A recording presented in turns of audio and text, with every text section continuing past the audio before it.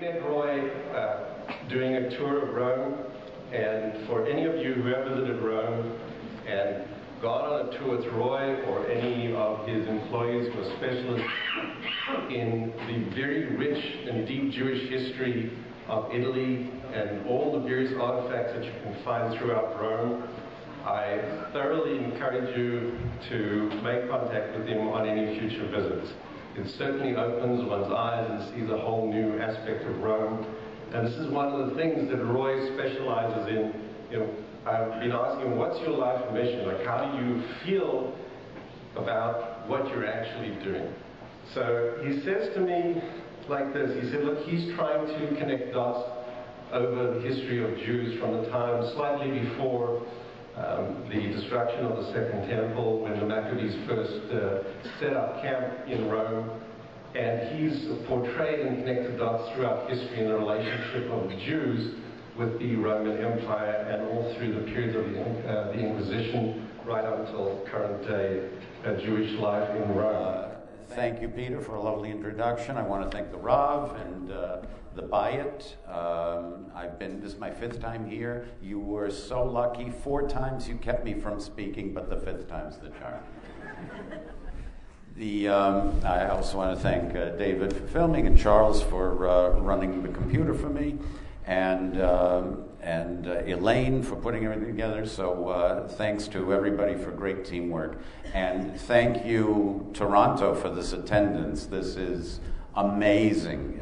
You folks are terrific. Every time I come to Canada, I applaud you. And being still a citizen of Obama land, I applaud you even more. But I have no opinion.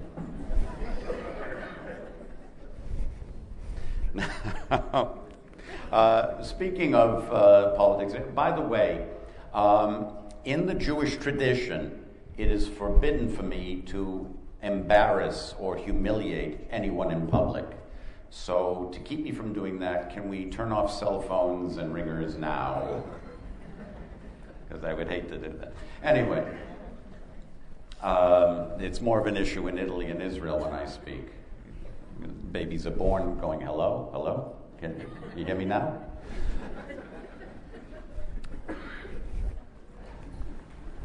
I, of course, always have to start with a joke, and I'll tell you a new joke that's running around both Israel and Rome.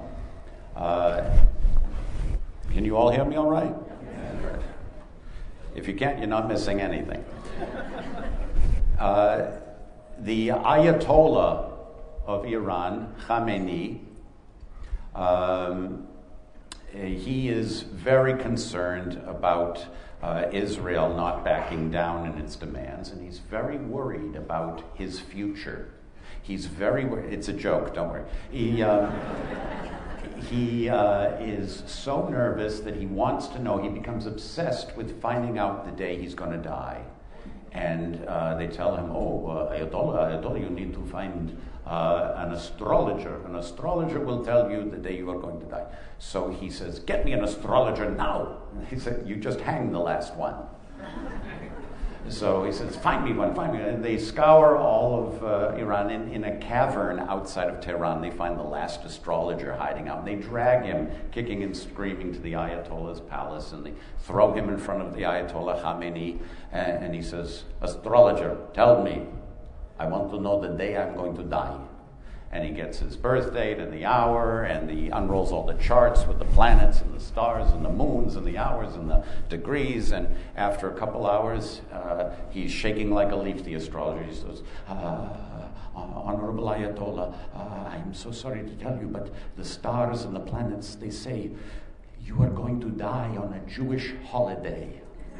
He says, what? That's impossible. That's unthinkable. No, check it all again. So the poor astrologer has to go over everything again, the chart, the moon, the planets, the stars. And after a couple hours, he says, Ayatollah, I'm so sorry, but the planets, the stars, they do not lie. You are going to die on a big, big Jewish holiday. And he says, what horrible Jewish holiday? What cursed Jewish holiday will I die on? And he says, any day you die will be a big Jewish holiday.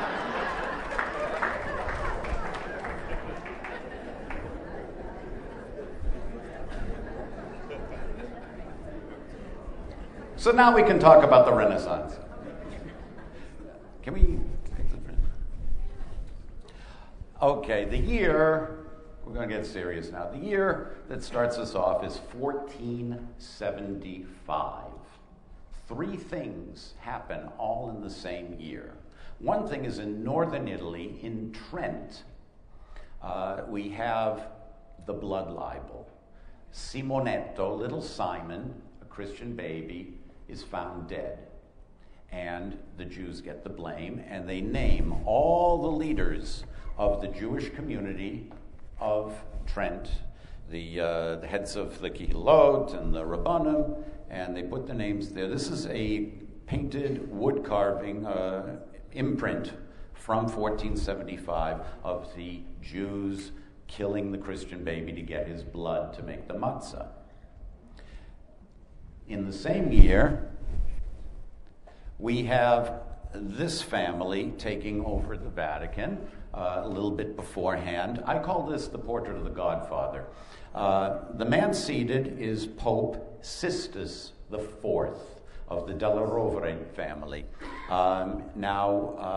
This is a good thing for you to know if you ever visit the Vatican. Anything that a pope does and commissions, his name gets put on it. So if it's a pope named Paul, his projects are Pauline, the Pauline Chapel, the Pauline Wall, whatever. Leo, Leonine, whatever. And in this case, Sistus, anything he makes is Sistine, and he orders them to make a chapel for the Pope, so royal palatial chapel in the Vatican for the Pope's private masses, and that chapel is now the Sistine. So you won't make the mistake that U.S. tourists make every time, every day in the Vatican. They come out all the time and they say, our guide cheated us. We didn't see the 15 other chapels. We only saw the 16th.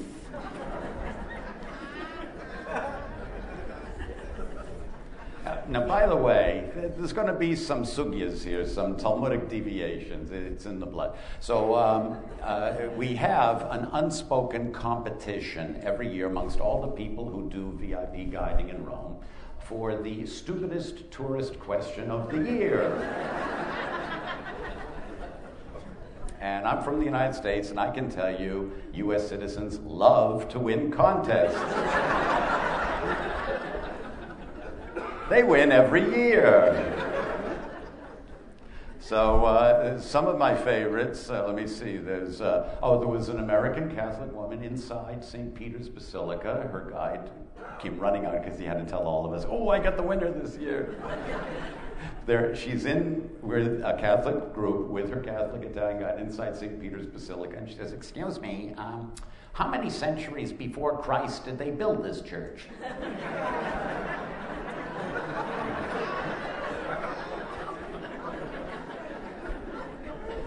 My all-time favorite, let me see. I heard one, I got the winner when we were filming the documentary. We were, Felix, you remember this? I was walking to meet you guys in Florence, and there were American art students. The parents pay a fortune for them to go spend 6 to 9 months in an Italian town like Rome or Florence to soak up the atmosphere, learn Italian, and become experts in art history. Mostly they become experts in... This one valley girl was with her friends, and she's looking at a book, and she says, girls, do you know what city we have to go to see the Tower of Pisa? And my all-time favorite, I think it's the winner of all times, another American tourist, right in front of a masterpiece by Michelangelo, his Moses. It's an amazing statue of Moses, and the American tourists are looking at this magnificent, colossal sculpture of Moses, and she turns to her guy. I can't believe this one myself, but it's true. Sadly, it's true. She said, excuse me, but how long did Moses have to pose for Michelangelo?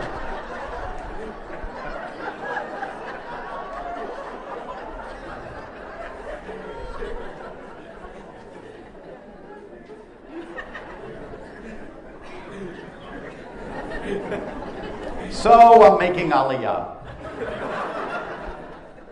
Anyway, and these are all true. You can't make this stuff up. So, getting back to the Sistine family, the Sisters family, Sisters IV, he's the man who commissions the building of this chapel to be the royal palatial chapel of the popes forever. Now, he has several what he calls nephews. We're not sure of what the blood relation is because the popes ordered that we do not have in the Italian language back then and today a word to distinguish between grandsons and nephews. It's all the same in Italian because they didn't want us to know if these are sons or grandsons or nephews. But all the guys standing up are just a few of his innumerable quote-unquote nephews. The very dour one here kind of looks like Lurch from the Addams Family with a bad haircut. Or he insulted his barber and then fell asleep. I don't know. Anyway, that's his tonsure, of course, to be a cardinal. This is Cardinal Giuliano della Rovere. And 30 years after his uncle, Sistus IV, dies, after a pause of several popes, he becomes Pope Julius II, the arch enemy of Michelangelo. And he has an incredibly violent temper. When he's Pope, inside the Vatican while he's alive, everybody in the Vatican calls him, except not to his face, of course, Il Papa Terribile, the scary Pope. He beats people up in public. He even broke his staff beating up Michelangelo in public in front of visitors, embarrassing Michelangelo. He beat up cardinals and bishops. He was very violent, but a great, great talent scout for the Renaissance. The man had incredible taste, bringing all the artists out of Florence. He single-handedly moves the Renaissance from Florence to Rome. So we're going to learn more about him later. By the way, this kind of corruption, it does not exist anymore in the Vatican since about 1799. Napoleon Bonaparte put an end to it. This practice of putting all your quote-unquote nephews into positions of power to make the family richer and richer and richer by doing very unpapal things. The word in medieval Italian for nephew is nepote, and this is the system of nepotismo, nepotism, and it's this family was very, very good at it. So 1475, we have the commission to start building the Sistine Chapel. We have the blood libel against the Jews of Trent, which starts some very horrible situations for the Jews around all of Europe. And one third thing happens in 1475. A baby is born in Caprese in the center of Tuscany in Italy, in Marble Country, and his name is Michelangelo Buonarroti. He's born in the very same year as the Sistine Chapel, and his fate and that of the chapel are entwined together forever. The next. Now, this is a very rare shot of the outside of the Sistine Chapel. To get this shot, you have to crawl on your belly on the roof of St. Peter's Church. I know that because I took the photo. The man who built it, Baccio Pontelli, was from Florence. And this is something very important for us to understand about what's going on back then in the late 1400s. Florence is sort of the Haight-Ashbury or the Greenwich Village or the Berkeley of its day. It's very bohemian and it's very open-minded. They loved the Jews. They were proud as Christians to have Jewish roots, and Jews were sought out. Rabbis and Kabbalistic experts and great teachers were brought to Florence to study elbow to elbow with their Christian friends. And the Christians all wanted to learn about us. Why? Because the Florentines were fascinated with the great mystical wisdom of the ancient world. They wanted to know the mystical wisdom of ancient Egypt, of Babylonia, of ancient pagan Greece, and the Kabbalah. They had a problem. There were no dead Egyptians they could talk to help them decode Egyptian magic and mysticism. The same with ancient pagan Greece, and the same with Babylonia. There was only one group that had living representatives in an unbroken chain of receiving the information. Talking about receiving information, in Hebrew that's Kabbalah. And they went to the Jews, and they brought the Jews into Florence, and they were thrilled with the Jews and treated them very, very respectfully, and there were great friendships. Now, we'll talk even more about that later. So, if you're talking about architects, engineers, sculptors, and painters, and poets, and authors, and philosophers of Florence at the end of the 1400s, they have all been exposed to Jewish wisdom literature. They've studied some Torah, some Talmud, some Midrash, the oral tradition, and some Kabbalah, the mystical tradition. They're all doing it. If you talk about the greatest names of the Florentine Renaissance, they've all been exposed to it. They're studying it illegally inside the palace of the number one family of Florence, the de Medicis. In Rome, this was all completely illegal. The Vatican and the Inquisition of the period wanted complete schism between the Jews and the Christians. Zero contact was their goal. In Rome, they were absolutely against anybody learning anything about the Jewish roots of Christianity, whereas in Florence, everybody was getting along great. So this was a huge source of friction between the two cities. They hated each other's guts. What do we have here in Canada? Edmonton and Calgary, is it? Okay. And what? Everyone hates Toronto. Okay.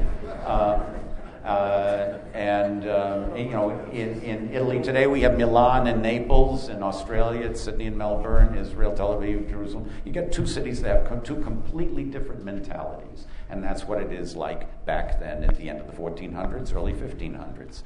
Now, this architect, when he gets this incredibly prestigious commission, he says, I'm going to look in the Jewish roots. So he goes to the book of Kings in the Jewish Bible, where Samuel, the prophet Shmuel Hanavi, describes it's a do-it-yourself Beit HaMikdash. Make your own holy temple. He gives every single measurement proportion of King Solomon's first holy temple in Jerusalem. And he says, I'm going to make it again. Now, in the Talmud, in the tractate of Megillah, it specifically says a Jewish architect can't build a copy of the Jewish Holy Temple anywhere else until the third one is finally built on the Temple Mount. So a Jewish architect couldn't do this. A Catholic architect did. You're looking at the world's only full-size working copy of the Heichal, the central hallway of King Solomon's Holy Temple in Jerusalem. It's the exact size, the exact dimensions. The decorations a little bit different.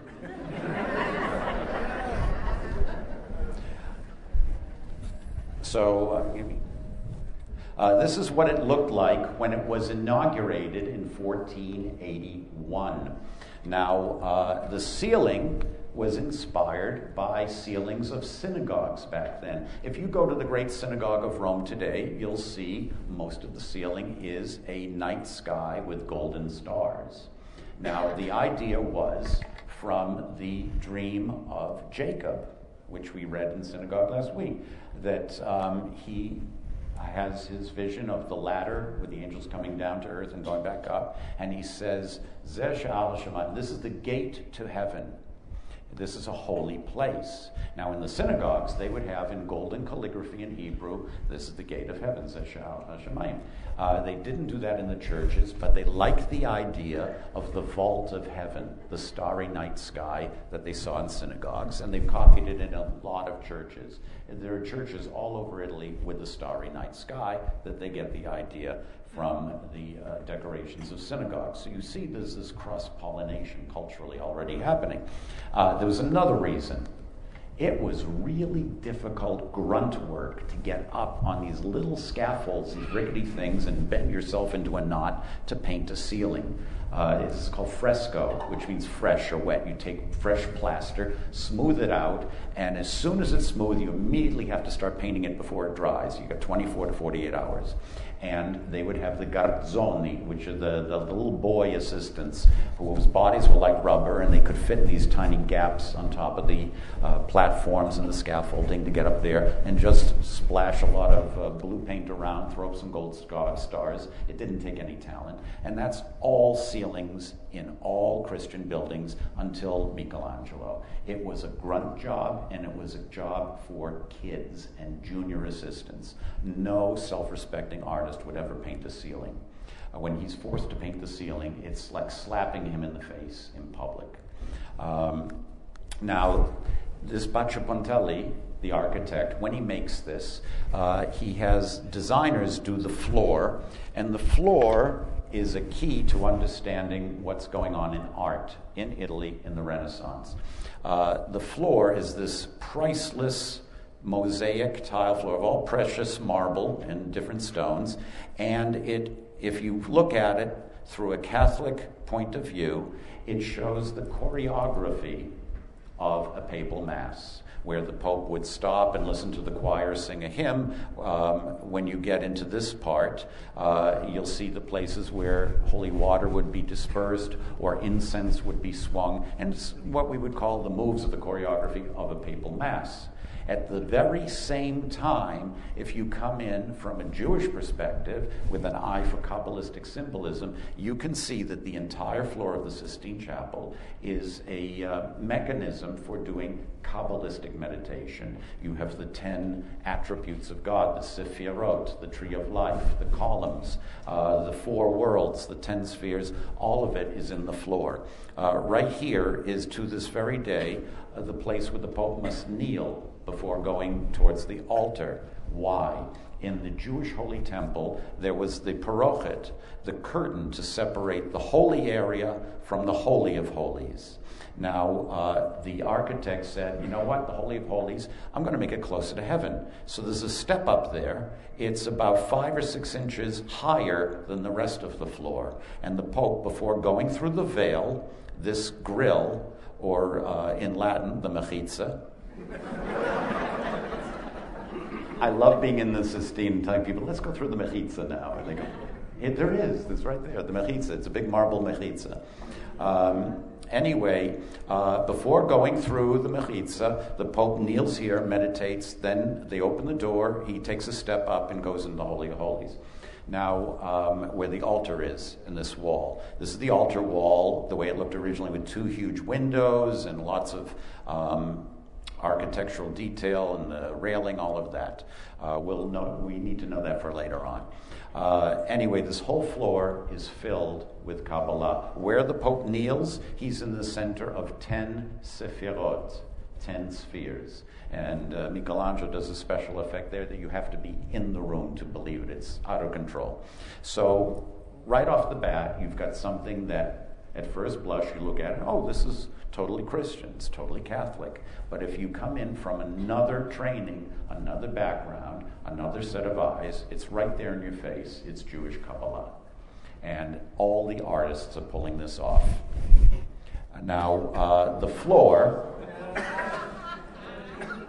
This is the floor of the Sistine Chapel. Now, you're not allowed to take any photographs in the Sistine Chapel, ever, unless they let you in there alone at night.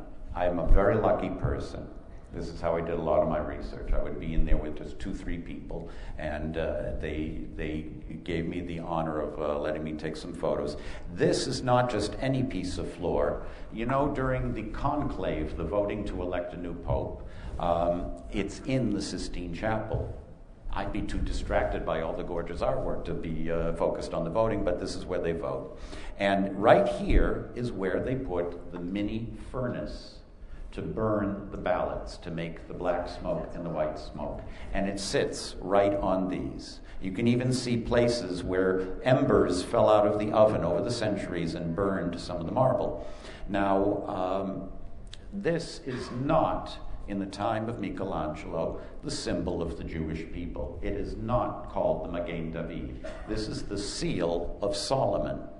And the idea was, throughout the Middle Ages and the Renaissance, if you meditated on this seal of Solomon, it was the key to understanding all the mystical wisdom of the entire ancient world. The Jews were the key, the passageway to get to all mystical wisdom.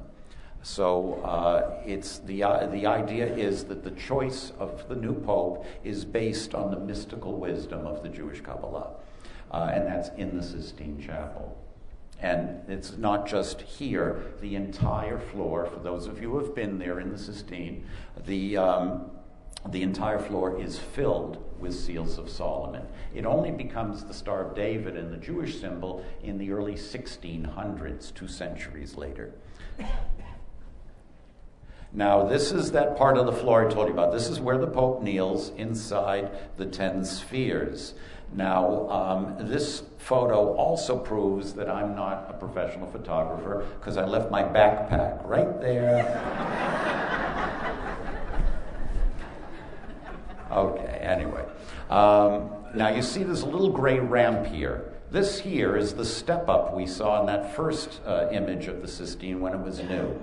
So what happened? In 1555, an incredibly hate-filled pope, Paul IV Carafa, that was his family name, he was a monster to both the Jews and to his own Christians. He mistreated everybody equally. When he's elected pope, he walks in the Sistine Chapel. He says, "This chapel is way too Jewish. Move that mechitza." And he ordered the people to rip this huge, heavy marble partition grill out of the ground, off of this step, and move it several feet east to break the perfect correspondence between the Sistine Chapel and the Jews' Holy Temple. And he changed a few other things to make sure it was no longer a perfect copy of the Jewish Holy Temple. So now this is inside the Mechitza instead of going outside the Mechitza to come into the Holy of Holies. But the optical effect that Michelangelo made connected with this still works. Basically, there are fake architectural elements all over the ceiling, trompe-l'oeil pedestals, that are all crooked. Everything else in the ceiling is dead on perfect, except all these pedestals that are painted by him all over the ceiling, everyone is crooked. And then you stand right there where the Pope kneels, and they move. They don't really physically move. It's an effect in art called anamorphosis that makes you think that a static piece of art is moving, like Mona Lisa's eyes, that you think that they're moving. The entire ceiling moves and points right at your head. This is Tiferet in Kabbalah. This is the center of the entire tree of life in the universe. When you stand there, you become the center of the attention of the entire room. It unites the entire room.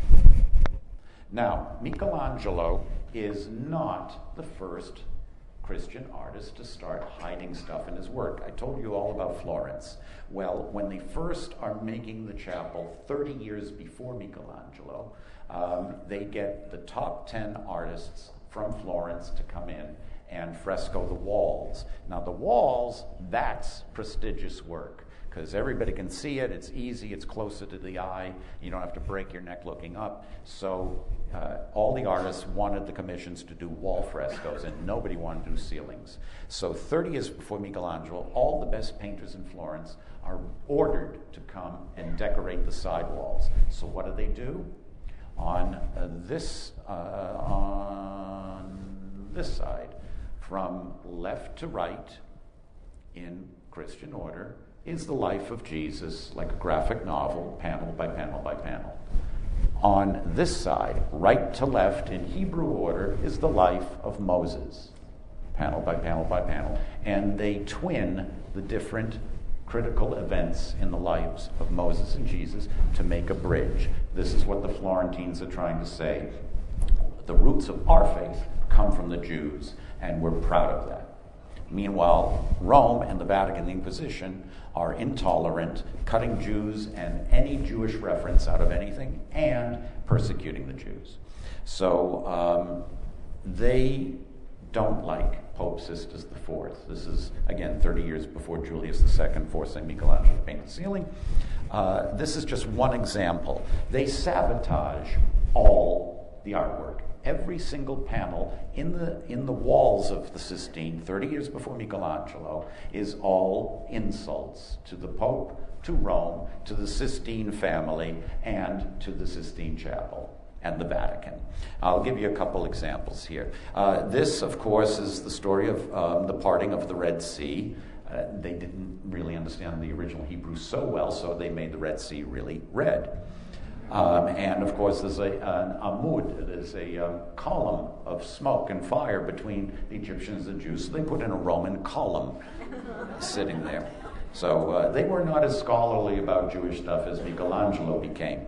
Now, here's Pharaoh and the army drowning in the Red Sea, the Jews in the back. There's Miriam singing the song. And way up here, you have to understand, in Renaissance art, in these huge panels, think of a comic book. It's not just one single event. They put several different things, and then the big dramatic climax, the parting of the Red Sea. Think of, the Hollywood, the big climactic event, that's center stage right here, kaboom, the huge miracle. But other parts of the story, like after they drown, Miriam sings the song, and before everything else, you've got Moses and Aaron going to Pharaoh, saying, "Let my people go," and the plagues happen all over Egypt. So they have several of the plagues, the darkness, the hail, all of that.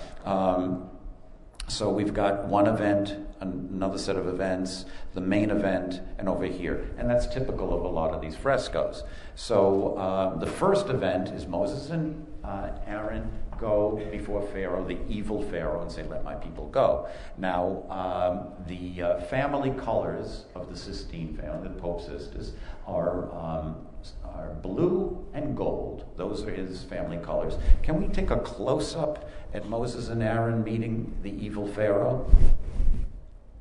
Let's click that again.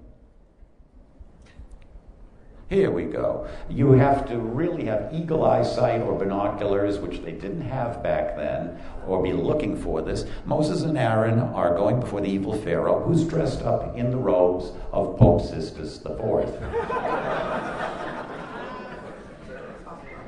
And right next to them are the plagues, and this building is being destroyed by the floodwaters of the Red Sea parting, and it just happens to be the Sistine Chapel that they're painting in at the same time. These guys are having way too much fun. Now, the Vatican caught one or two of these, centuries later, they caught one or two of these things, and they wrote about it, and they said, well, now it's all famous historical works, we can't change them. So they're stuck with every single panel. They didn't know that it was every single panel. There were insults. And in the book, we talk about some of the insults, and they're pretty harsh.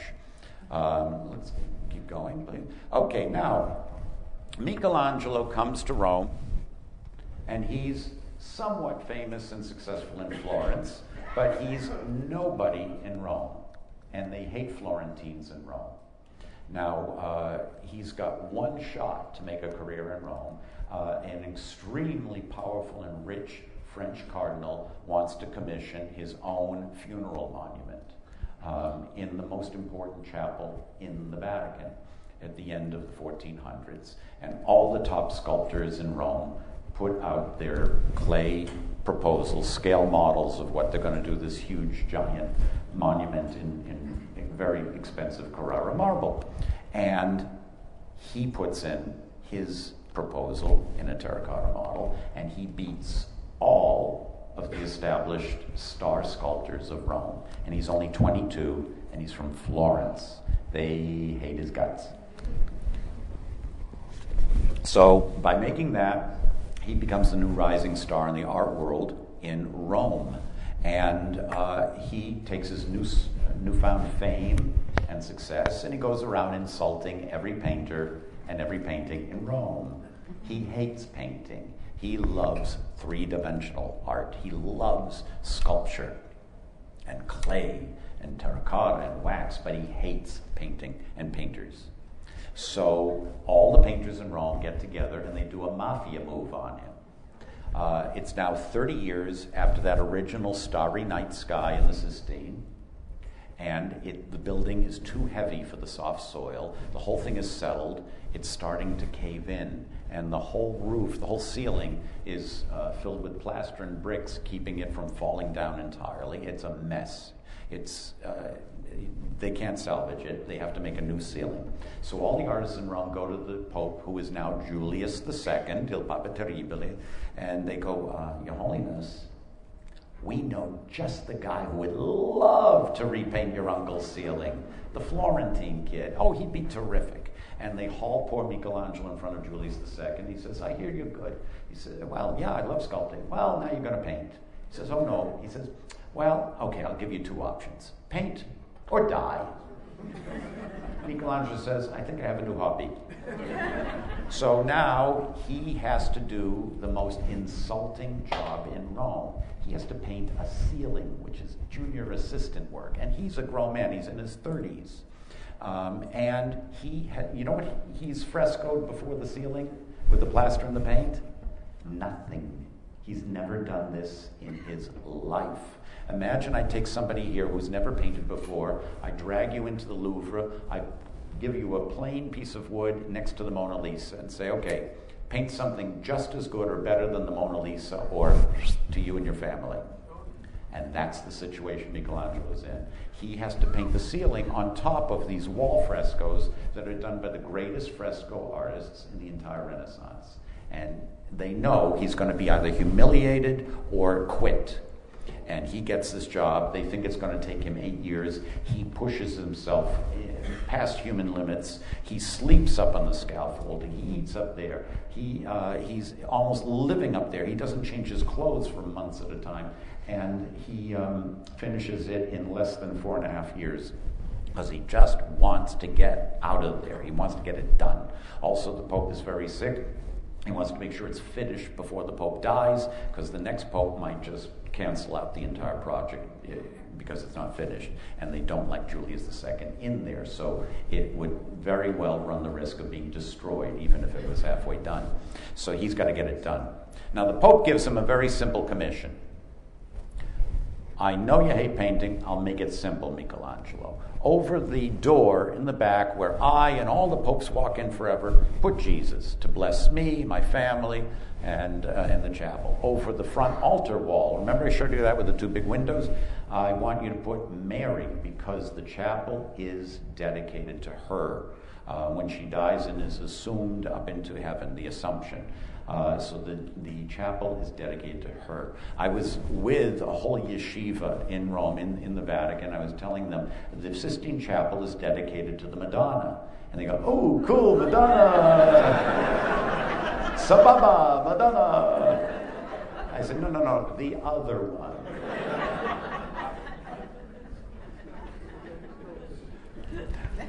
Now, I hate to drop names, but I got to tell that story to the other Madonna, and she loved that they thought of her first. So anyway, the Pope says, okay, there's these little triangles around the ceiling that were just starry night skies. I want you to put the apostles, the followers of Jesus, in the triangles. On the four corners, there's a tradition in Christian art. You're painting a ceiling. The four corners have to be the four writers of the Gospels, Matthew, Mark, Luke, and John. And they have to symbolically hold up the vault of heaven, hold up the ceiling. That's a given. Now, Michelangelo sets up this amazing engineering feat.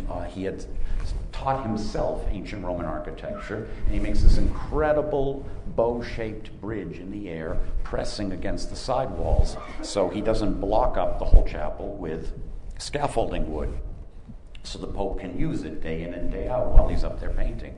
And he covers the whole bottom of his arch bridge with a thick drop cloth.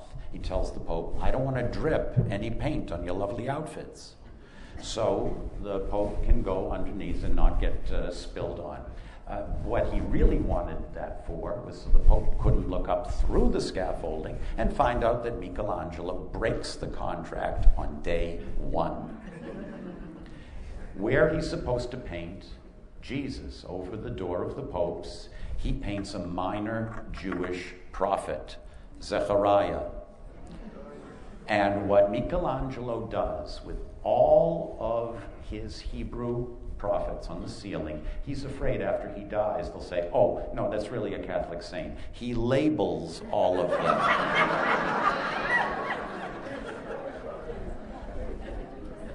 Can't get away with anything with Michelangelo. Now, why a minor Hebrew prophet? Zechariah. Zechariah is the one who sees the vision of the Holy Temple rebuilt. Michelangelo is saying, I know what the room is.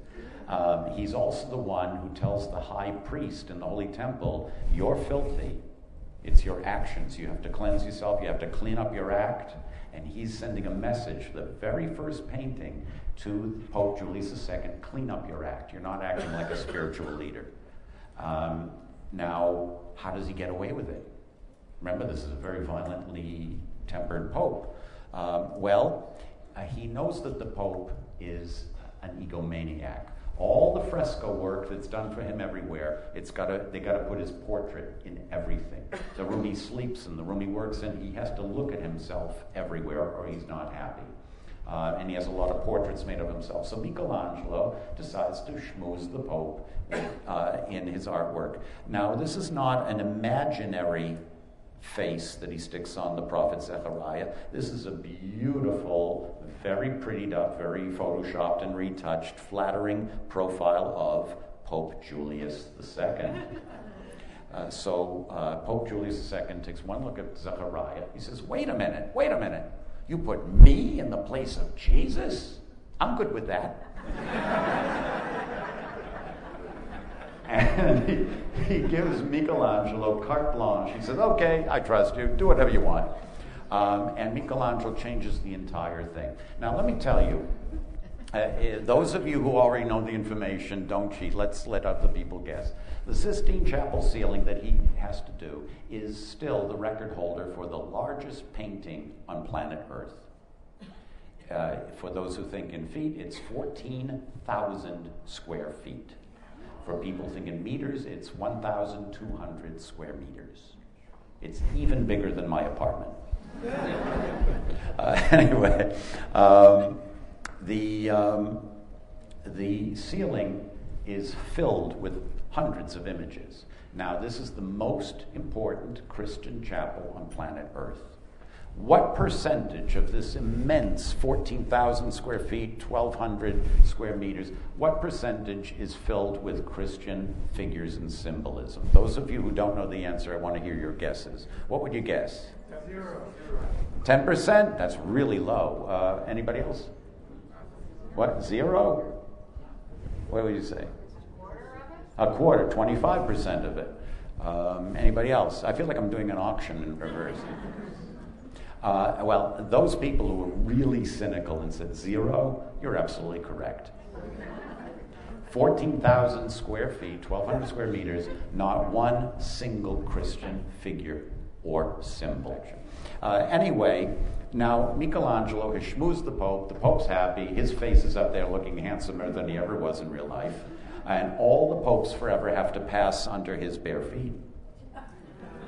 He loves this. He loves this. But Michelangelo, remember, he hates this job. He hates painting. He hates Julius II. So he's got to get a little dig in there. So you see that there are two putti. Putti means they're not quite angels or cherubs. There's no wings, no halos. But they're little baby, innocent figures that are all over the Sistine, and they are the signals, they're the directionals telling you where to look. So these two little putti, you see them over here, are reading the prophecies of Zechariah over his shoulder. Now one is leaning on his buddy.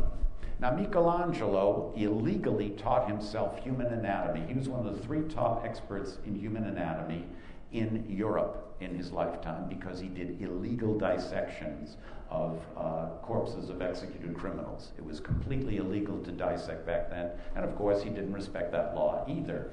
So he knew if I'm leaning on somebody, my hand is going to hang down like this. It's not going to form a fist. But if we look in carefully what this fist is, let's take a look. One more time. Here we go. He's got his thumb a little bit blurry and darkened on purpose, but you see his thumb sticking out there? That in Italian is called making the fig, or giving the figs. Today we use the middle finger.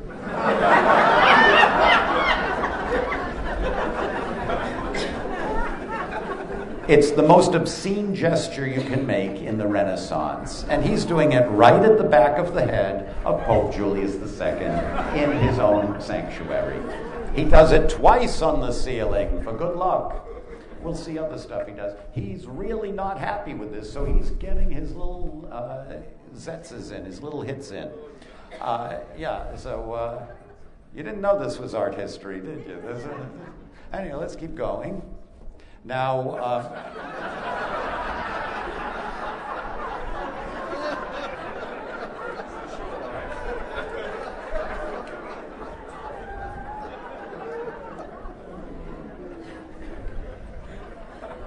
this is the original unretouched. If you believe that, I have a fountain to sell you in Rome. Of course, for reasons of tzniut, of dignity and modesty, Adam put this on just for you tonight. He asked me if I thought if it made him look fat or not, but anyway. This is the central panel from the ceiling. Michelangelo, I told you that he puts Zechariah, where he's supposed to put all the apostles, he puts 5 women who were fortune tellers of the ancient pagan world, and then 7 of the great Hebrew Jewish prophets, all over the ceiling, all their names labeled so their identities cannot be changed after his death.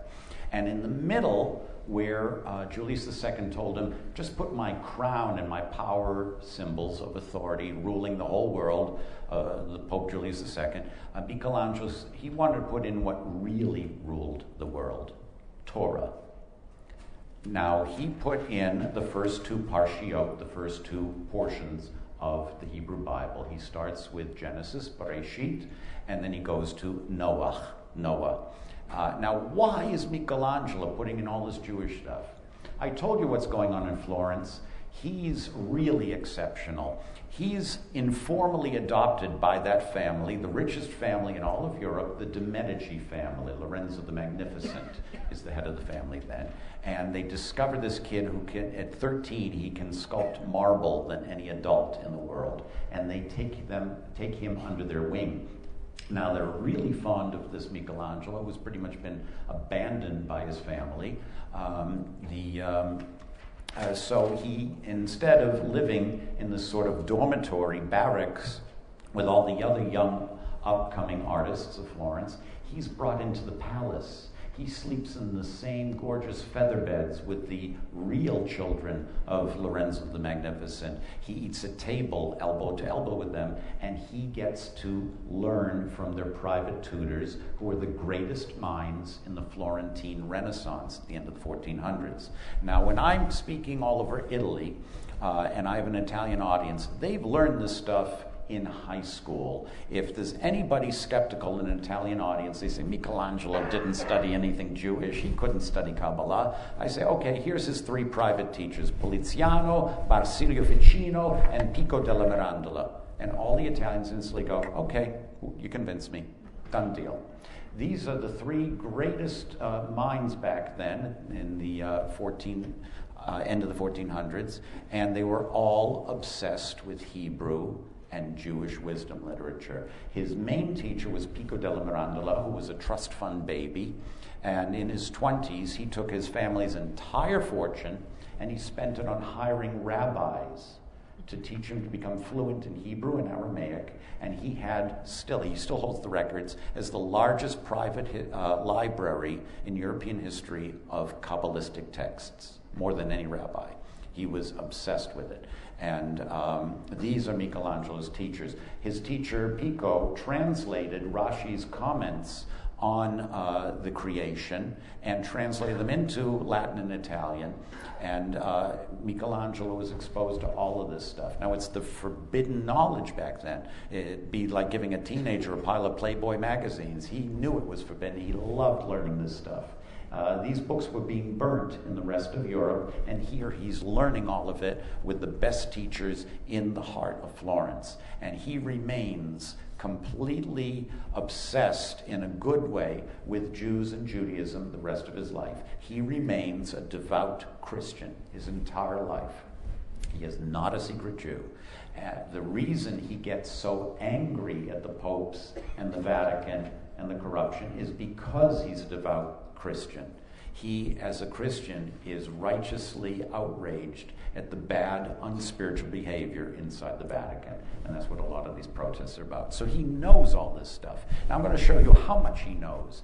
Now, in the morning prayers, and also after we do our business in Jewish tradition, we have a blessing for the functioning of our bodies, and we thank God, Asher Yatzar et Ha'adam b'chokhmah, who has created the human form, Adam, with divine chokhmah, wisdom.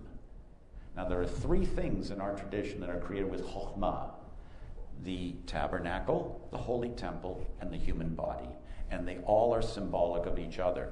Now, on the tree of life in Kabbalah, every sphere, every divine attribute of God, it's like reflexology, is connected to a part of the human body.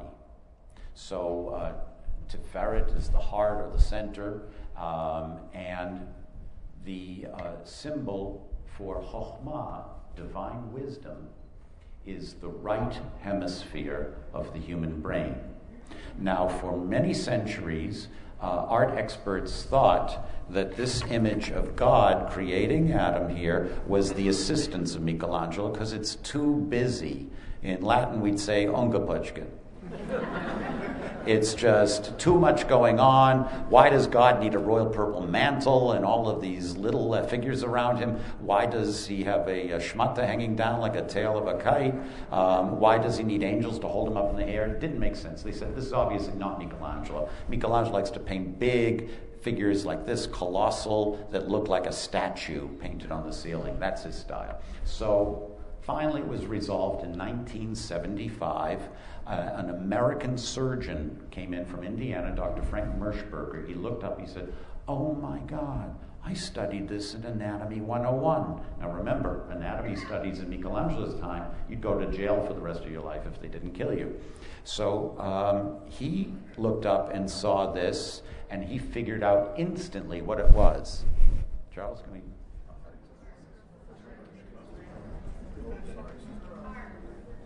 It's the perfect cross-section of the human brain, and doctors have labeled every single part of it. It's perfect. So Michelangelo says, guess what I've been doing? And now, why did this become a secret? Because if anybody went up to Julius II and said, "Oh, Your Holiness, I know what he did up there," his first question would have been, "Oh yeah, and how do you know?" And that informant would have spent the rest of his life in a cell next to Michelangelo's. So everybody kept their mouths shut, and over the course of the centuries, the secret was forgotten. And he's hiding anatomy, illegally learned anatomy stuff all over the chapel as well. But if we can go backwards, thank you, John. We see here that Hashem, God, is creating Adam with Chokhmah, the right hemisphere of the human brain. You have the prayer illustrated right there. Remember, he's a Christian, so he will do images of God, which a Jewish artist would never do. Okay, let's go ahead. Now, right over the platform that's still in the Sistine is a big marble platform for the throne of Pope Julius II. And he would sit there with a canopy over his head, and way above his head in that canopy, Michelangelo put the Hebrew prophet Yirmiyahu, Jeremiah. And Jeremiah is showing the dark, sinister, Latin for left side is sinister side of his face, which is considered not good luck. He's looking very angry. All the other Hebrew prophets on the chapel's ceiling have bare feet to say, like Moses taking off his shoes in front of the burning bush, they're in a holy place. They're in a reconstruction of the holy temple. Except he's right on top of the head of Julius II with filthy, dirty boots. And also there's a hidden message that he's crossing them, which is also crossing energy. It's a very negative symbol.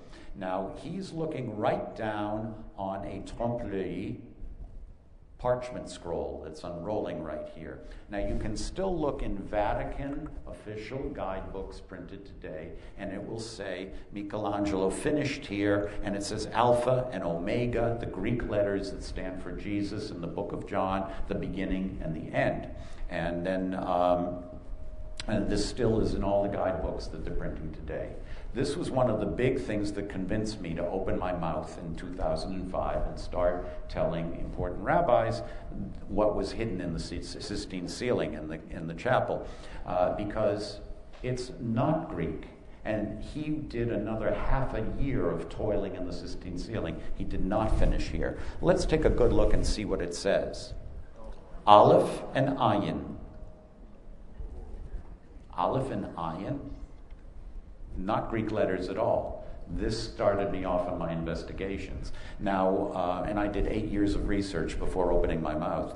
Now, Aleph and Ayin are the two silent letters in Hebrew, and they're never seen together anywhere, except in one reference in the Talmud. It says that a high priest, a Kohen Gadol, who cannot distinguish between the silent Aleph and the silent Ayin, how they're pronounced, is not fit to serve in the Holy Temple.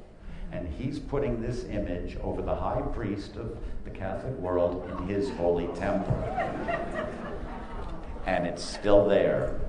And the guidebooks still say it's Greek, and it's very respectful. We can talk about this. You could do a whole lesson in Hebrew on this Aleph and Ayin, the numerology, everything. He's having fun with gematria, Kabbalistic numerology, the letter values, everything, all over the Sistine ceiling. But we'll keep going. We got so much to cover here. Now, right under that parchment of Aleph and Ayin, or right near it, right over the Pope's head, are some ancestors, Jewish ancestors leading up to Christianity. And this is how Michelangelo gets away with the ceiling. He says, oh, it's everything leading up to the coming of Christianity. So you have all these Jewish ancestors, and we have a really minor name from the Torah. His name appears, I believe, only twice in the whole Torah, Aminadav, and here in Latin, Aminadav.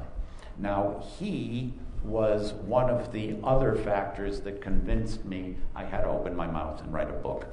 Aminadab is right over Pope Julius's head. Now, my background, as I say in my latest book, in New York City, was the go-to interpreter, a sign language interpreter for the deaf, for the hearing impaired. It's my second language. People ask if my parents are deaf. They just didn't listen to me. So, anyway, sign language interpreting the history of art many times in all the top universities in New York City was my boot camp in learning art history, but it also trains you what to look for in art that other people don't see, and also what's big in southern Italy, nonverbal communication, talking with your hands and your face. You know, in Rome, what we call somebody with a broken arm? Mute. You can't do this, you can't have a conversation. Non è vero? È verissimo. So, anyway, when I give a lecture, usually they have to put all the breakables out of the way because the hands are. So, he gave me a clue. Now, I've also studied the history of sign language. He's doing a sign that goes all the way back to the 1400s. It's in French, Italian, and it still remains in Canadian and U.S. sign language. It's these fingers here. If you put them up here, these are the horns of the devil. Not the horns of a cuckolded husband that we like to do in Italy, but these are the horns of the devil. And Aminadab, let's go to a close-up. Let's take a good look at this guy. He's got the devil horns pointed right down at the head of Pope Julius II. And there are other signals in the painting that tell you, look at me, look at me, look at me. I won't go into them all. But there's one other thing that was shocking. An article came out in 1999 when they were getting towards the end of the entire cleaning and restoration of the ceiling. The restorers found something shocking. They found a yellow circle right there. That's the sign of infamy that the Inquisition imposed on the Jews of Western Europe. If a male went out in public, a Jew, and mixed with quote-unquote proper society, he had to wear a sign that he was a cursed Jew, and it was a yellow circle sewed onto the left side of a cloak. Jewish women had to wear a yellow scarf, which was the sign of being a prostitute. Now, this was not an invention of the church. This tradition comes from Sicily. In about 1887, there was a decree by the Muslim governor of Muslim Sicily, and he decreed that Christians had to wear an insulting sign and Jews had to wear insulting signs. And these signs were in yellow because for them it's a sign of prostitutes and dog urine. And this was revived by the Inquisition in medieval Christian Europe. And then, of course, the Nazis revived it again during the Shoah with the yellow star. Now, why is he there with this right over the Pope's head? The Pope and the Vatican are intolerant to the Jews, intolerant to the Jewish faith, and we have to look at the name of this person. Let's go back one, please, Charles. It's Aminadab. Now, what does that mean in Hebrew? Ami Nadav. From my people, a prince. In the Christian tradition, who is the prince? The Prince of Peace, Jesus. And from what people does he come? From my people is screaming Aminadab at Pope Julius II. From the Jews. You treat the family of Jesus like this? He's your prince? It is a sign of protest, of intolerance and mistreatment of the Jews, making devil horns right down as a j'accuse against Pope Julius II and the Inquisition, right over his head, and it's still in the Sistine forever. Let's go forward. Okay, now this is not by Michelangelo. This is after Michelangelo. This is the engraver Gustave Doré, and he illustrated the Jewish Bible. And this is the plague of poison snakes in the wilderness. And to save the Israelites in the wilderness from the poison snakes, Moses puts up his rod and hangs a copper serpent, Nachash Nechoshet, on it to heal people. Now, in all Christian art history, they always put a crossbeam to say it's the precursor for Christianity saving souls, the serpent saving the Israelites in the wilderness. So they turn Moses' staff into an early incarnation of the cross of the church. And in all Western art, you'll see his staff transformed into a cross. There's only one exception I've ever found in all of art history. On the Sistine Chapel ceiling, it's just a single rod, just what Moses was using, no crossbar with a serpent on it. And this is also a Greek symbol of healing as well, but he puts no Christian symbolism even in this corner painting. There really is zero Christian symbolism. Now, he's getting the same rotten paycheck from Julius II. He would have had much less arguing and trouble if he had gone ahead and done the safe thing. Every single panel, he has a choice. Do the standard Christian version or risk my life and career by doing the Hebrew version. He always does the Jewish version, Likvod HaYehudim, in honor of the Jews. Let's keep going. Now, after he finishes the ceiling, 22 years later, he's dragged, kicking and screaming, back into the Sistine to redo the front wall. The Pope at that point, Clement VII, is one of the children of the de Medici family who slept in the same down bed with Michelangelo as kids, ate with him, grew up with him, had the same teachers. He said, I'm on to you. Don't do Jewish stuff like you did on the ceiling. The front wall, I wanted to be Christian. So you were right about that point. The ceiling, zero Christianity. The front is a very, very Christian story. The Last Judgment, when Jesus comes back to earth, judges the souls. All the good souls come out of the grave and go up to be with him in paradise. All the bad souls go down to Hoboken, New Jersey. Now, right around Jesus is a group called the elect. They're the elite. They are the holiest of all holy souls. They're the ones who get to spend paradise closest to Jesus. Now, who could not get into paradise according to the Vatican and the Inquisition in the early 1500s? Could Muslims get into paradise? No. Protestants? No. Native Americans or Asians in China? No. Hindus? No. Jews? Absolutely no. Now, I found something that was the last straw, and the last drop that made the vase of water spill over. Now, I found something there, and the church is still trying to figure out how to deal with this. Michelangelo's technique was to fill all his artworks with these indicators. If you know sign language and nonverbal communication, it's plain as day. It's like the paintings are shouting at you, and they're saying, look at this, look at that, don't look at me, look at that. So all I would tell you is, if you're one of my friends in my little subversive group, my underground group trying to clean up and reform the Vatican back then, he was in a lot of secret societies and reformist groups, I'd say, okay, when you go into the chapel, look at the front altar wall, look at Jesus. His right hand is up in the air lifting up the good souls. Now, his right hand is going to be pointing at an angel all dressed in red, so you can spot the angel instantly. And the angel is pointing to the real secret. Don't tell anybody. And people go in. I still do this, people. I don't tell them what they're going to see. They have to get very strong binoculars. Tiny, tiny, tiny, tiny, tiny. You want to see what the angel's pointing to? Hello. We have 2 Orthodox Jews in paradise right over Jesus.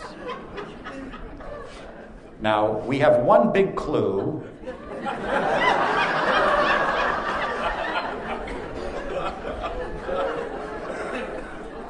And I can entirely identify with this fresco. But there's other stuff that's less subjective, shall we say. This Jew here is wearing the hat that the Inquisition in Western Europe imposed on the Jews. It's another sign of infamy.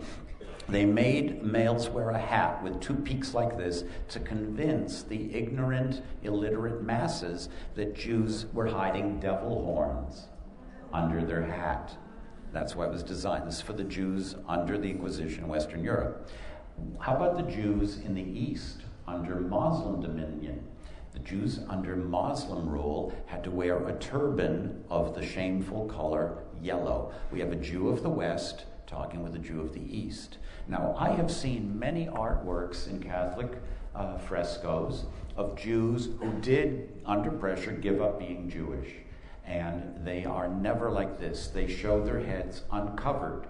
They're no longer a Jew. They don't have to cover their head again. And they make the sign like this, that they have accepted the Trinity, the dogma of the Catholic Church. This guy is making a well-known symbol for monotheism. Michelangelo has Noah make this on the ceiling 22 years before. So he's echoing the fact. He's talking about monotheism, one God. They're still wearing their hats. They haven't had a nose job. They are still religious Orthodox Jews in paradise, right over Jesus in the inner circle. If the Vatican had found this, he would have been burnt alive and the wall would have been destroyed. When I pointed this out to the director of the Vatican, he said, I've never seen that. Okay, David and Moses.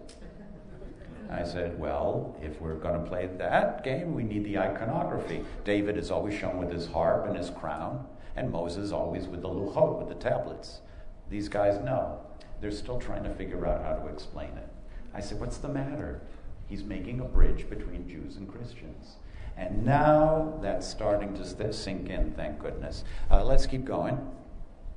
Now, after he finishes the chapel. This is near the end of his life. He never stops fighting with the popes. He lived so long. Back then, you were a medical miracle if you lived to 50.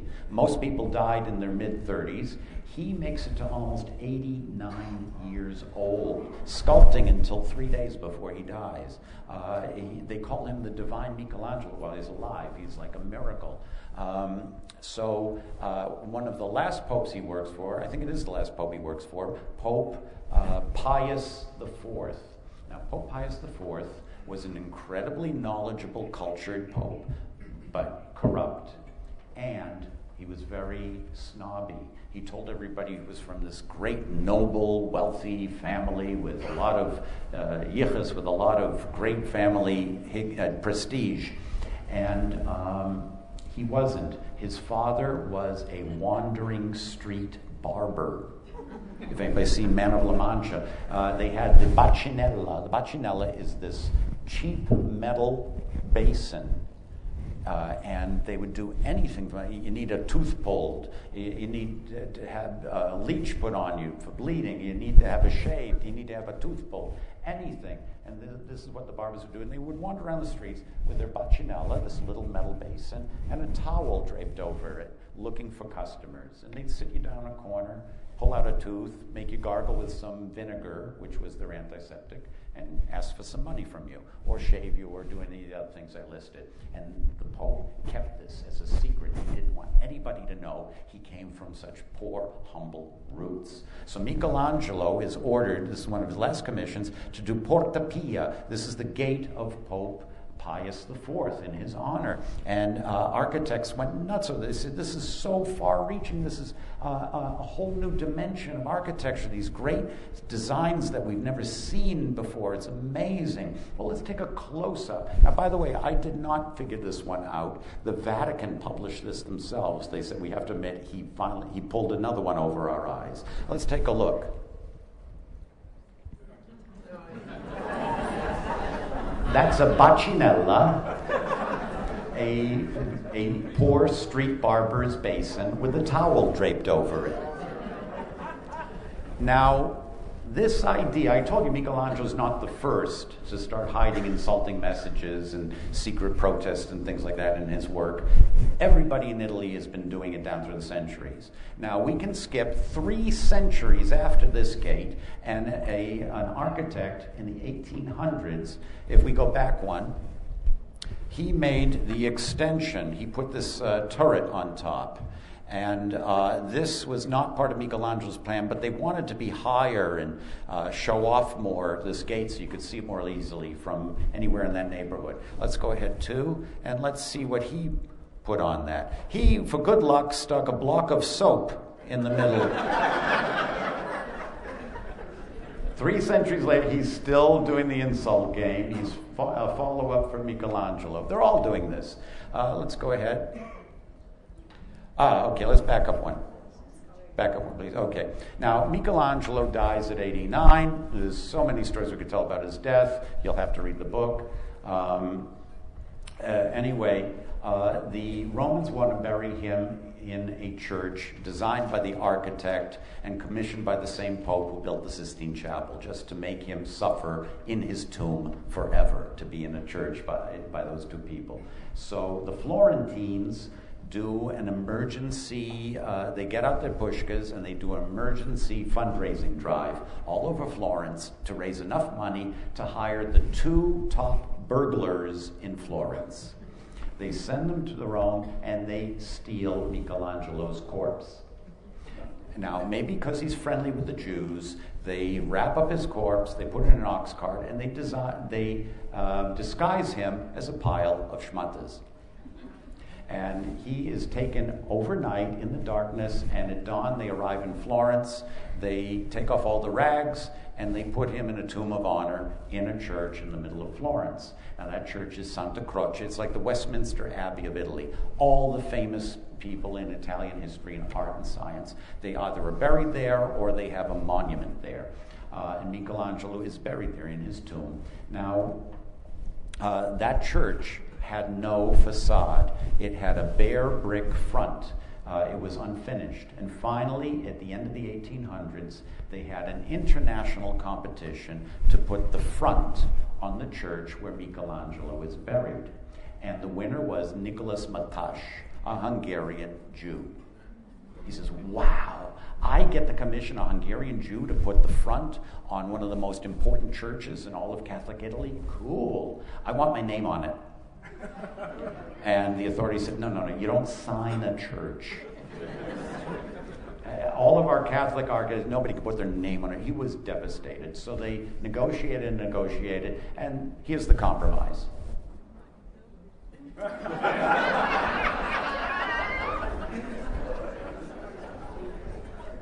Now, Michelangelo, who spent his life and his career trying to make a bridge between the Jews and the Christians, is buried in the church with the largest Star of David on it in all of Europe. And I'm sure he would be very happy about this. Let's keep going. The book came out in 2008. It's in over 25 countries in umpteen languages. If anybody has a publisher in Israel, I want it out in Hebrew. It's still not out in Hebrew. Well, let's take a look and see where it's out in some other places. You might have to click a second time on some of these. Okay, of course in French, and then in Italian. In Italy, my publisher's Rizzoli, and they've lost track of how many editions. It's one of their all-time bestsellers of art history. I'm going to go back to that other? Yeah. No. Go ahead. Okay. Double click. French. Okay. Italian. Okay, that's Japanese. Okay. And again. This is in Portuguese, both in Brazil and Portugal. And again, let's see here. This is a huge hit in South Korea.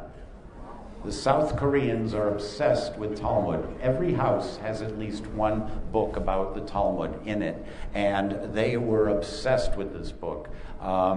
By the way, Japan, they did a whole feature documentary. National Japanese TV came and did a whole documentary about the secrets of Michelangelo, the Jewish secrets, because they feel that the Jewish family tradition and the Japanese family tradition have a lot in common. Let's keep going. This is from Russia and Poland. These are just a few examples of all the different languages that's come out in. They did a documentary on ABC Nightline, Good Morning America, and this is Martin Bashir. He's the one who broke the story of the shenanigans of Michael Jackson, and he was determined. He's a religious Catholic. He was determined, and he told us to our faces, Rabbi Blood and I, that he was going to shred our reputation and the story of the book in public on the air. And he tried desperately and could not punch a hole in the story. He went to William Wallace, who's one of the world's top living experts on Michelangelo. And during the show, he says, so Professor Wallace, Michelangelo, Kabbalah, I mean, impossible, right? And he said, oh, no, Michelangelo was in the Medici Palace. Everybody in there knew Kabbalah. Everybody's talking about it. So what's the question? Cut. So that's how the documentary went. And it became a New York Times bestseller, Baruch Hashem, thank God. It's a big Kiddush Hashem. Rabbi Blech and I both feel we have to be very, very upfront and very, very careful and very, very documented because we're representing. Let's keep going. And now I'm allowed to research all over the Vatican. This is a shot you will not see. I was allowed inside with the Pietà. I'm behind a foot-thick piece of bomb-proof glass that's protecting it. The Pope enters from a secret door back here, and this is his entrance. And I was allowed to go in there and do some research. As Peter told you, it's just dumb luck, but I found the model for the Pietà. It's an unknown masterpiece by Michelangelo at 22 years old, and you'll see next November. It's very exciting. Let's keep going. I was asked to speak. I don't know where this is, but I was at this place in the U.S. in Washington. They had me speak there. Let's go on. I had to bring in more guides. This is my cultural association in Rome. Peter talked about this. Some of you have been on tours with my madrechim, my docents. I train them all. They all know the Sistine secrets. I'm usually either out of town doing lectures like this or research, or in the summer I have to go into hiding because I can't take the heat. So if anybody's interested, Elaine has cards. She has a whole pile of cards, my lovely assistant. So please, you'll come and you'll hear secrets of Jewish stuff all over Rome. The Forum, the Colosseum, everything. We'll keep going. My second book, Secrets of Caravaggio, that's completely sold out in Italian. Now we're negotiating with the documentary coming up to have it republished in Italy. Love to see it in Canada. Hint, hint, hint, if anybody knows publishers here. My third book was about the discovery. I cannot show you the whole model because I want you to be surprised, right, Felix? We're not going to give away the whole surprise. But this is a little glimpse of the one part of the back of the statue. Keep going. By the way, I was also invited, I was hired to be the historical consultant for a book called, for a movie, a Hollywood film called The Nativity Story. They called me up and said, do you want to do this, The Nativity of Jesus? And I said, is Mel Gibson involved? 'Cause I will tell you, and this is an honest story, I haven't told this in public before, his people contacted me a few years earlier to do the Passion Jesus. I said, Passion Jesus, who's doing it? They said, Mel Gibson. I said, no, can't do it. They said, you busy? I said, I will always be too busy for Mel Gibson. And they said, we need somebody to consult for the Aramaic. Now, I'm not an Aramaic scholar, so I was doubly happy to turn it down. They said, do you know anybody else in Rome who could help us with the Aramaic? I said, I'm in the Jewish community. I know dozens of people who study Gemara. They know the Aramaic like that. They said, really? I said, yes, and none of us will help you.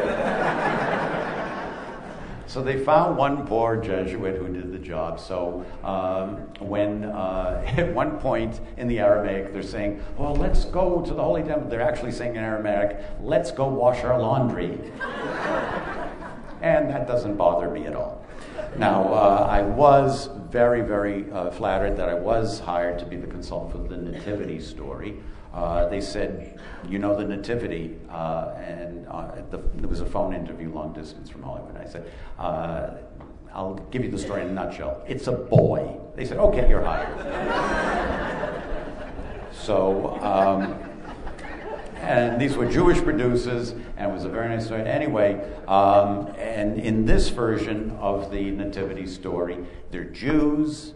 They kiss mezuzahs, they say a prayer before eating bread, and it's the most Jewish vision of the Holy Family in the Christian narrative you'll ever see. It's the only film in history to have its world premiere at the Vatican. Now, I'm walking in dressed like this, with this. There's people ask me, do you have problems being the only guy in the Vatican walking around in white yarmulke? I say there's one other guy.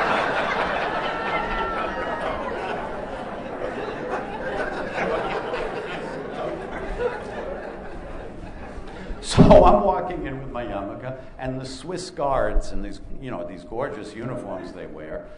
They look like a joker from a pack of cards, but they're serious soldiers. And they stop me and they say, where are you going? I said, I'm invited to the world premiere here. And I'm walking in. I had become friendly with the actor and actress who played Jesus and Mary, the parents in the Nativity story. And they say, how are you walking in here? Who invited you? I said, I'm here with Joseph and Mary. And they said, okay. And that was the end of that.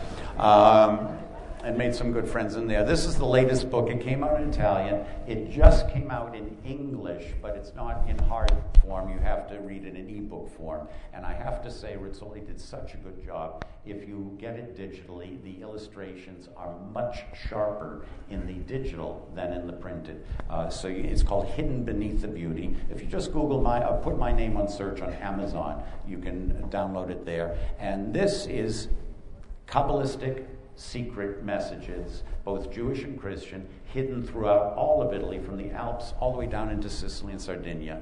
Over all the centuries, everybody is hiding these messages before and after Michelangelo. So the hunt is on, and you'll see lots of messages hidden all throughout Italy. Keep going here. Now, in the book, the new book, everybody asked me the question about the Vatican, the menorah, is it in the basement, in the basement? Now, they don't let me down into the basement of the Vatican. So I cannot tell you it's there. Until I see it, I can't tell you it's there. I keep getting into off-limits areas and checking out a secret tunnel here and there. I've been in a lot of secret tunnels down there, and a lot of passageways, a lot of buildings that are off-limits to the public.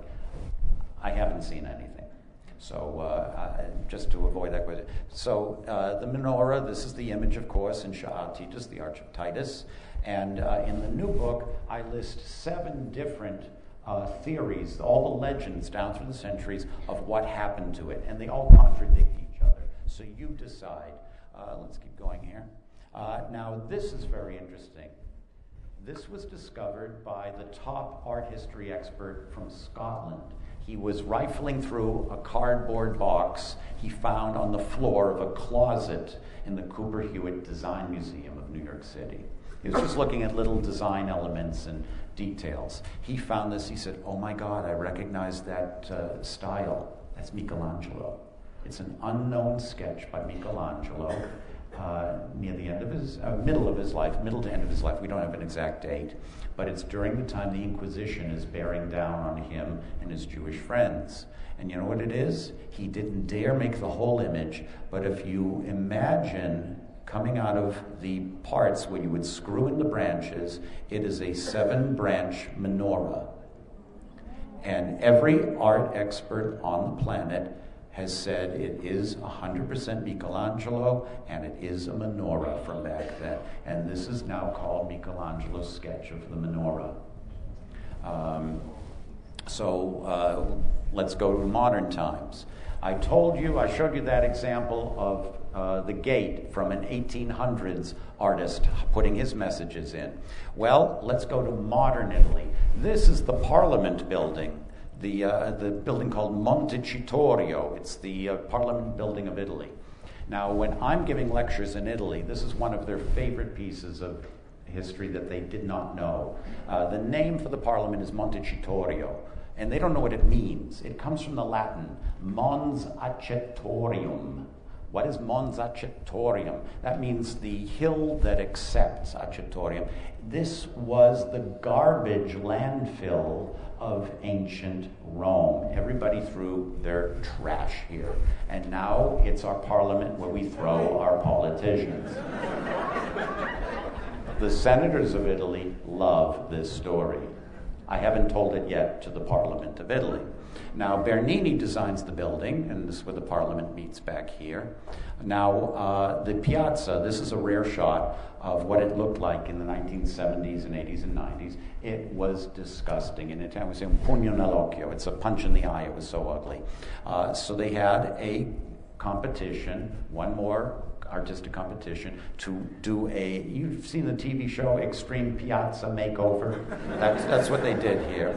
They had garbage cans and parking and, the politicians and anybody would come here and park right in front of the Parliament, and they didn't want that anymore. We have a joke in Italy. A guy's parking his car right in front of the front door of the Parliament, and the policeman comes and says, Signore, what are you doing here? You can't park your car here. The politicians come through, the senators, the ministers, the deputies, everybody comes through here. You can't park here. And the Roman says, don't worry, I have my anti-theft alarm on. That's real Roman humor. Anyway, So they have a competition, and an architect, we say delle origini ebraiche, of Jewish roots, wins the competition in 1997. That's how recent this is. Now, he designs this. Let's go ahead. And he has to deal with this ancient Egyptian obelisk brought to Rome by the first emperor Augustus Caesar. And there's this pointer on top. It's a sundial. So he puts back the median strip with the bronze measurements of solstices and equinoxes leading right up to the front door of the Parliament of Italy. Let's take another look. Here you can see the median strip, and he puts in just 3 simple marble strips there to make it look like steps, but it's a little ramp, so even people who have walking problems or in wheelchairs or scooters can go up there and into the Parliament, so it's equal access. And people are very happy. It's simple, it's clean, it's a nice design.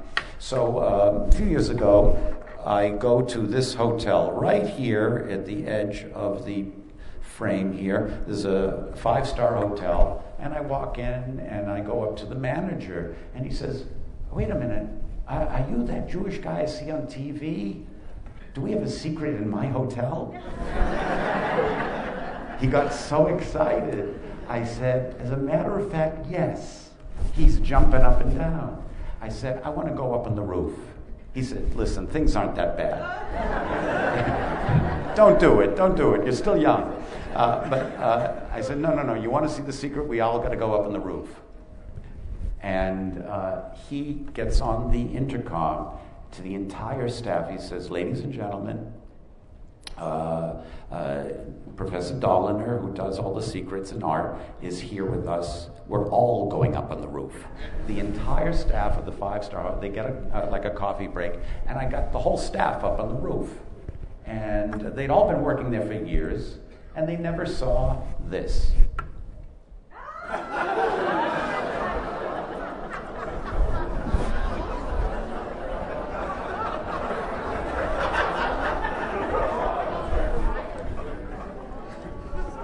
So this Jewish architect wanted to illuminate the Parliament of Italy with the spiritual light of Chokhmah. Chokhmah, wisdom, is the center flame of the menorah. So he put the cups and the flames inside the Parliament building to illuminate our politicians. And every time I give this lecture in Italy, the Italian public says, "It hasn't worked yet." So the game is still going on, and like I said, there are secrets today. There are secrets all over Italy. Artists, if we have any artists in here, you know you hide personal stuff in your work. Everybody does it. Now, what Michelangelo was trying to do is exactly what Peter said in that fine introduction, which was, my work is, I'm just trying to carry on. I'm like the Shaliach from Michelangelo. I'm his messenger. He left a message in a bottle 5 centuries ago about religious tolerance and freedom of thought, open-mindedness, and sharing culture, making a bridge between the Jewish world and the Christian world, to have not just tolerance, that's such a weak word, but brotherhood. And I'm trying to do his message. And Rabbi Blech, my co-author, and I go around the world giving these lectures to mixed audiences everywhere, and making Jews proud of their heritage, which was hidden by the Inquisition for centuries, making Italians proud of their heritage that they did not know about, and making people enjoy the history of art. If you've enjoyed tonight, I'm happy. Thank you.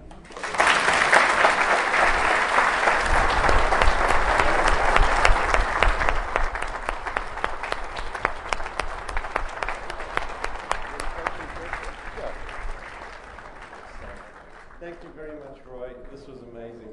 I'd just like to point out in the back corner there are a number of books of the Secrets of Sistine Chapel available to purchase as well. Roy would be happy to sign it. If anybody wishes to ask any questions now, we'll be happy to take them. What? Okay, I'll sign. So we have time for just 2 or 3 questions, if anybody has questions.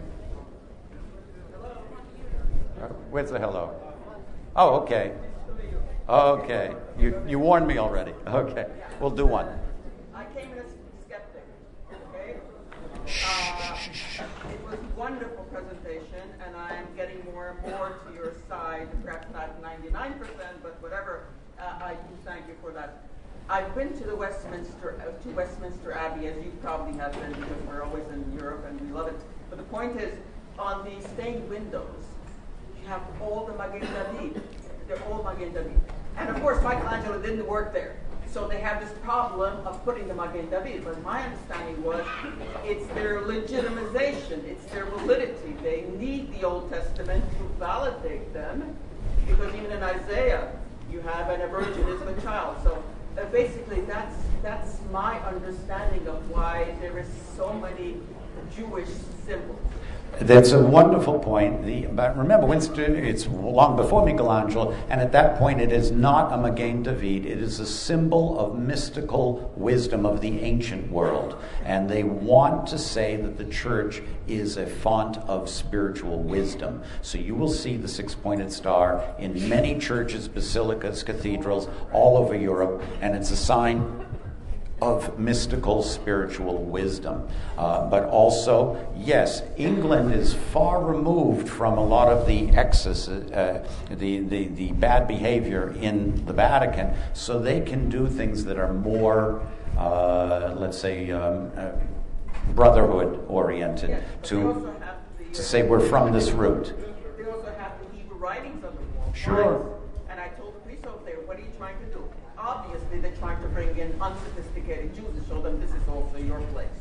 So, the wonderful thing about art, 10 people can look at it and have 10 different points of view, but these are very, very standard and common and widely accepted interpretations. Many people say the same thing you do. I also say it, that they're trying to make a bridge. So absolutely. So with Bramante was the architect of St. Peter. He was also related to Raphael, and he wanted to push Julius II to take Michelangelo, so Michelangelo would turn it down because he wouldn't do it, and he would be able to get Raphael to do that. So it was basically Bramante who was pushing Julius II. Bramante is the one who heads up the whole thing to get Michelangelo on the ceiling and out of the ceiling. As you said, Bramante is the head architect for Pope Julius II.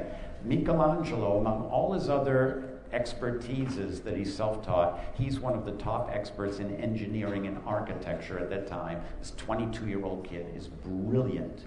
And Bramante is afraid of getting shown up by this young Florentine upstart. So to get him out of the way, I'd say get him out of his hair, except Bramante was bald. To get him out of the way, he gets Michelangelo stuck with this horrible project of painting the ceiling. Also to push his protege, Raphael, absolutely correct. Over here, sir.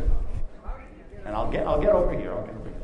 How did he get away with putting the name of the prophets under the picture of Moses? How did he get away with putting the labels, the names of the prophets? Because two things. Number one, after the Pope saw his beautiful, handsome profile on the ceiling, he didn't set foot back in there for another year and a half.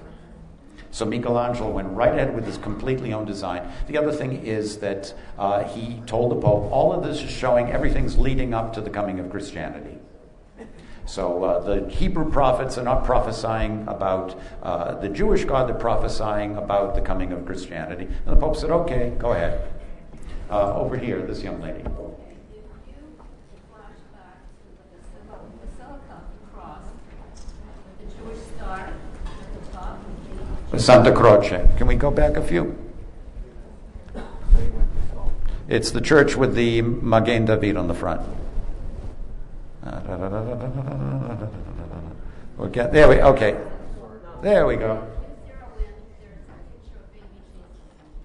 Oh, absolutely. Not only that, ma'am. Yeah, absolutely. Good point. As I tell you, he's making a bridge. So are they making with this church. If you look at this Magen David, if you get a good blow-up of this, it says 4 letters. that are important in the Christian tradition. INRI.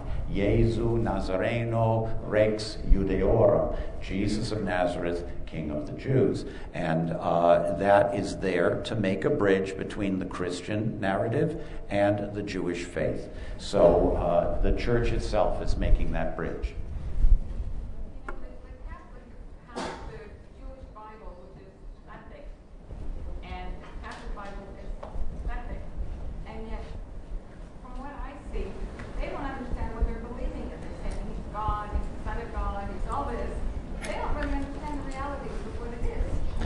Well, listen, I have many good Catholic friends in the Vatican who are very highly educated, who are scholars. We can't say about a whole group of people they don't understand their own holy text.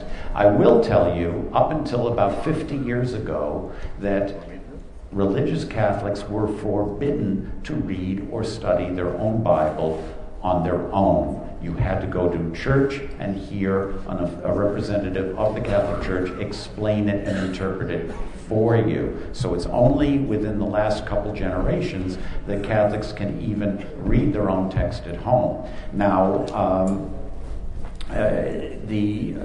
what they're trying to do is make a bridge between the two faiths. So as a Jew, I don't want to hear somebody telling me, you don't understand that Christ is the real thing and that the only way to heaven is through the Catholic Church. And I don't want to tell a Catholic, oh, you got it all wrong, you don't know anything. So, because it's faith.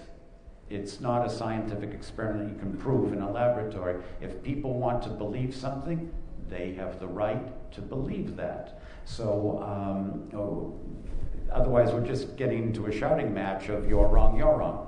So yes, over the centuries, Catholics were kept from studying and learning their own works at home on their own. But today it's available, and many people now are critically analyzing the Christian Bible just the way we've been doing it for 2,000 years with our holy text. Is there any truth to not the rumor, the theory that a lot of masters' works have been, there's painting art underneath, like a canvas or something, that when they're restored, during restoration, they find another painting underneath with religious symbols like Judaic? You can find this all over where there's been censorship. There's one artist I'm researching now, Giorgione. He's from the northern part of Italy, and many scholars believe that he's a secret Jew. And I'm starting to research it now. We know one painting where he probably had Kabbalistic images held up by a clearly Jewish figure that's painted over and put into, I think, astronomical figures and symbols. So this is happening a lot. Sometimes the earlier image will bleed through. It's called a pentimento, a memory or a rethinking. And of course they find a lot of stuff in x-rays as well. We're finding amazing discoveries in art with new techniques of reflectography and radiography that we didn't have before. So we're finding secret stuff all the time. Good point. Other questions over there? We'll take maybe one more over here. Okay, please. Yes. When you have the picture showing of the Jew with the yellow circle on the arm. Yes, Aminata. What I noticed was like a big yellow circle from his forearms to his chest. If you look at the part of the painting that is yellow from his forearms. You're very observant, but I will tell you not to get fooled by this is a photo that I took from a book. In the Vatican publications, they never will have a large image of this and several other panels from the Sistine ceiling. So this comes out a lot more yellow than what you see in real life. If we come back one more, I think it's truer to the color. This is much truer to the color that you would see. So I'm sorry that my bad photography misled you. Okay, that'll cost you another ticket. Where the image of God with the two Jews, right in heaven, I thought what I saw right behind the two Jews was a face that showed more of a like a black person, right behind the one with the horns, right there. Well, you're very observant, and I have no way of proving it. Remember, Rabbi Blech and I are very, very careful. So until we find real documentation of something, or that it's so obviously in your face, like the symbolism here and the hats, that this is indisputable. This could be a guy from the south who's very tan. It could be Sicilian. It could very well be a Moor, which is a Muslim from Africa, up in paradise as well. This guy here, I have a suspicion that it's Michelangelo's private teacher who taught him all of his forbidden Jewish knowledge, Pico della Mirandola. It looks a lot like him, but I can't prove it yet. So the stuff that is absolutely indisputable, that's what I talk about. This and this, it's very debatable. It's up to people's point of view, but you're very observant.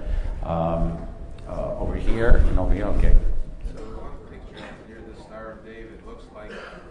Was the wash basin of the Pope's father was a poor guy. Also looks like a backer for Natilat Yadayim to wash your hands.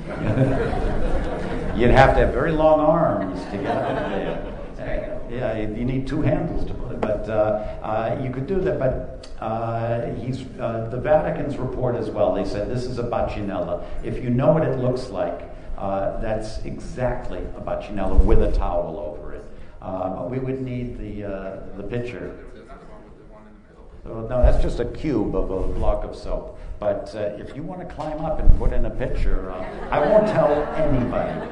I won't say a word. By the way, the gate, this last thing Michelangelo did, insulting the Pope, and remember Michelangelo is a very, very strong supporter of the Jews. This is a great story, and it's all true. In 1870, the Italians had finally united against the Papal States, against the military, material, earthly rule of the Pope Kings, as they were called, and they overthrew the power of the popes all over Italy. The last bastion of the Pope's military occupied zones was Rome, and he called it my property, my holy city of Rome. So the entire liberation army of the Italian rebels against the Vatican and the Pope amass in front of this gate here on the other side, and they have their cannons aimed at the walls of Rome. They're going to blow a hole through the walls of Rome and take Rome. The Pope, Pius IX, sends a special courier running across Rome under a white flag, and he delivers a message to the rebel army. And it says, "You're all Catholics. I'm the Pope. The first of you that orders the cannons to fire upon my holy walls of my holy city of Rome, I will send you to hell and all of your family and your descendants in perpetuity. You will all roast in hell forever." And the battle froze. Everybody just stood there and stopped. The liberation of Rome ground to an absolute standstill. And the general at that time, General Cadorna, he thinks and thinks and thinks. He gets up on his horse. He says, "Gentlemen, anybody here Jewish?" And a little sergeant, Giacomo Segre from Turin, he says, "Signor Si." He says, "Yes, sir, I'm a Jew." He says, "Sergeant, come up here, get on my horse. I want you to give an order to the cannons." So they had a Jew ordered to fire the cannons on Rome because he couldn't get excommunicated. And that's how Rome was liberated in 1870, right through Michelangelo's gate.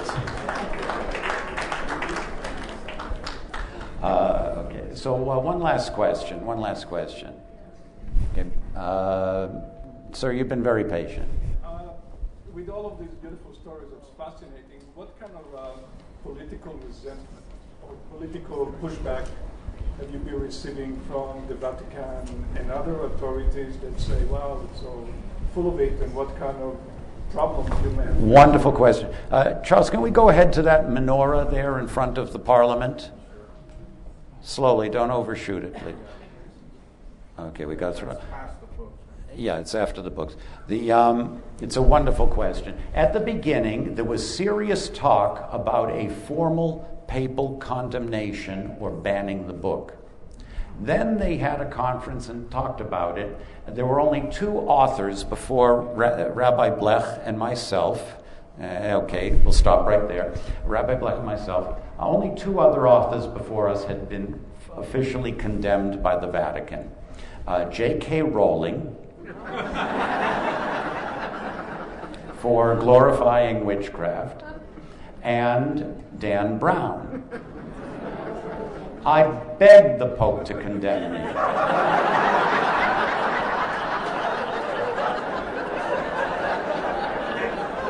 I went to his window at midnight throwing stones at the guy to wake him up. Nothing. They learned their lesson, and they said, we're not going to condemn the Jews. Nah, you're not going to get that out of us. So, yeah, they did that. But there was a lot of discussion. They had other people who were lay members of the church write scathing reviews of it. One Jewish journalist in New York didn't even read the book, but he condemned it because he thought it would stir up anti-Semitism. From art experts and artists, we got glowing reviews, thank God, from official historians. The #1 art historian for the United States Embassy in Rome, and who wrote all the official guidebooks for the Vatican, risked his career, and he wrote the preface, because he said, you're absolutely correct. Finally, I understand the chapel. I'll write you the preface. Religious Catholic art expert for the Vatican. Now, the big turnaround is when it came out in Italian. The Vatican told the entire staff, thousands of people who work at the Vatican, don't you dare look at a page of that book. The next day it came out in Italian. They ran to the bookstore and they cleaned out all the shelves in all the bookshops in Rome. All the guides bought copies. It was the forbidden fruit. So they went nuts. For the next year, every time I walked into the Vatican Museum, an official in a beautiful suit or a uniform of a guard would say, Signore, here please, now. And I go, yeah. See? And they go, well, I got this for my wife. Can you write a nice inscription? Went on for over a year. And now the Vatican quotes our facts from the book. It's used for PhD papers around the world. Other people are basing their history research on it. It's opened up a whole new field of study of secret imagery hidden in art, and the Vatican now is very happy with it. Let's go to the next slide. There's your answer. I got to meet Pope Francis just before I came here to see you. We were introduced by Rabbi Marvin Heyer of the Museum of Tolerance and the Simon Wiesenthal Institute. And he was sweet and charming. He knew who I was, and I was invited to this private audience. It was not a Catholic holiday, it was just a private audience. Otherwise I would have said, good Yantiv Pontif.